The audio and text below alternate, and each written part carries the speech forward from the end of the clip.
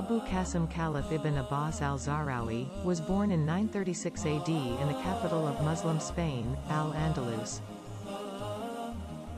His ancestors were from the Ansar tribes of Madina Al Munawwarah.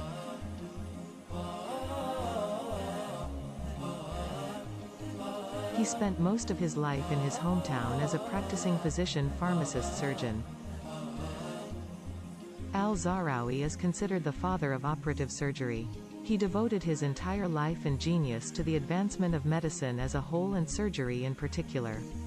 He introduced over 200 surgical tools, a staggering number by all standards.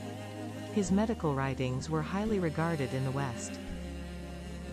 Around the year 1000 AD, he wrote his famous book, Al-Tasreef.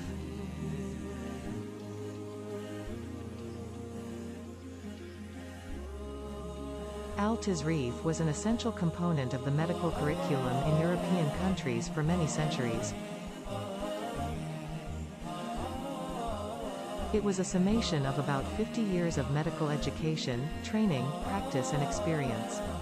His surgical teachings were the most advanced in the Middle Ages until the 13th century.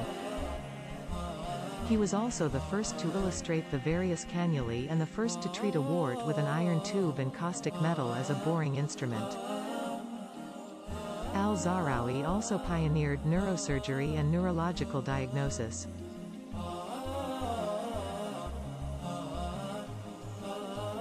He is known to have performed surgical treatments of head injuries, skull fractures, spinal injuries, hydrocephalus, subdural effusions and headache.